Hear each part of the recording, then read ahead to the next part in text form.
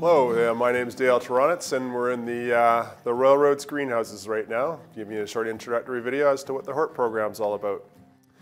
So the Camosun Horticulture program is run out of Royal Roads University, has been for over 20 years, and we're in the old original greenhouse.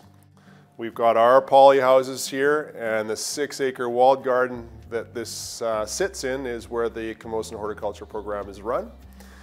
And we run beginning of July until the start of April, on site here 5 days a week, 8:30 till 3 each day. It's a pretty in-depth program covering quite a lot of the basic concepts of horticulture, all divided up into about 16 courses, which you can view on the website. It's just a wonderful site for students to be. We've got a lot of practical work that we can do here, and we do some off-site work too at various orchards and parks and gardens. Our classroom is here as well. So pretty much 90% of the program is run out at the Royal Roads here.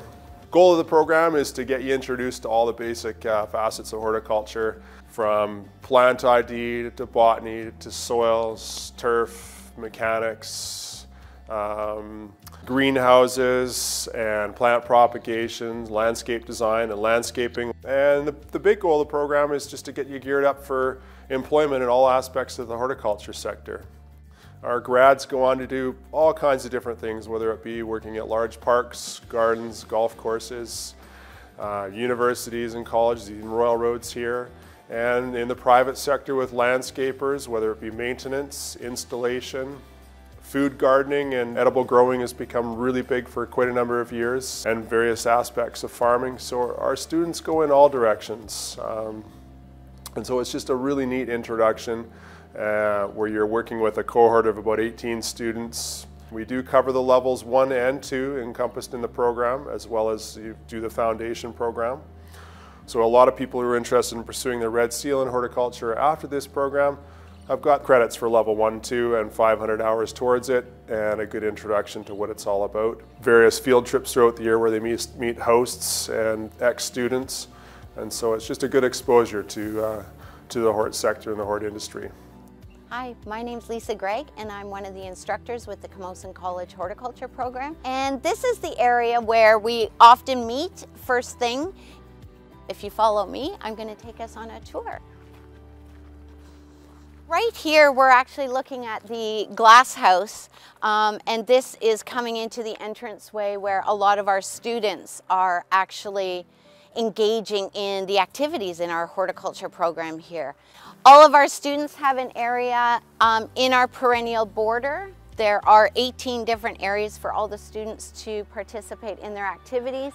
And we also have, to my right here, a medieval garden and a dry garden area, all of which have been denoted with specific plants for given growing conditions. One of the most important things too about our perennial border area is that the students actually get practical working skill as to how to care for a garden over a full year season with irrigation, plant care, pruning, etc. throughout the year, and they're all responsible for their given area within the gardens. Something that has great advantage is we have an 120-year-old pear tree here that has been espaliered on the old wall garden, and this is a growing theme for fruit trees that the students end up learning about. We do a great deal of fruit tree pruning, and behind me we have a large 70-foot by 100-foot square vegetable garden which the students actually feed themselves from.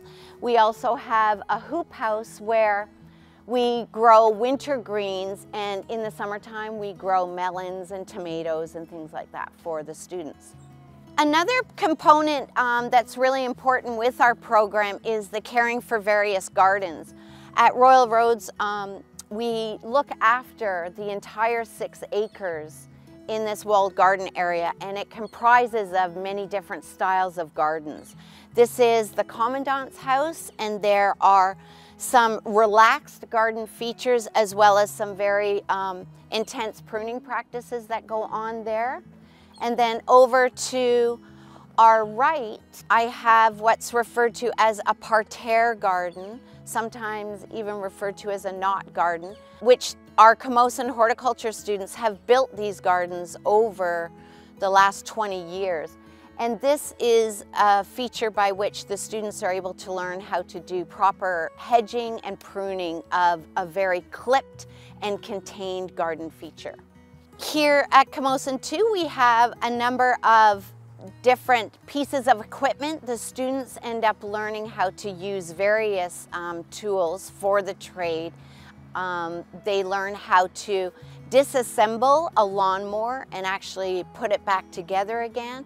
We have 2 ride-on lawnmowers that the students will learn how to utilize, as well as a number of different pieces of power equipment. We do a great deal of plant propagation, so throughout the season we are also taking cuttings from summer right through until winter time. At this time of year in January, we will be doing a lot of hardwood cuttings of our broadleaf evergreens as well as some of our deciduous plant material. We have found over the years there's been a shift in direction that a lot of students are going into. Our students are really concerned about regenerative farming and land care, as well as sustainability. And even students who may have been exposed to horticulture, landscape horticulture generally as a field, they definitely have great concern about land care. So our program, I find, exposes our students to so many different aspects of horticulture that it gives them a great basis of knowledge by which they're able to choose a direction.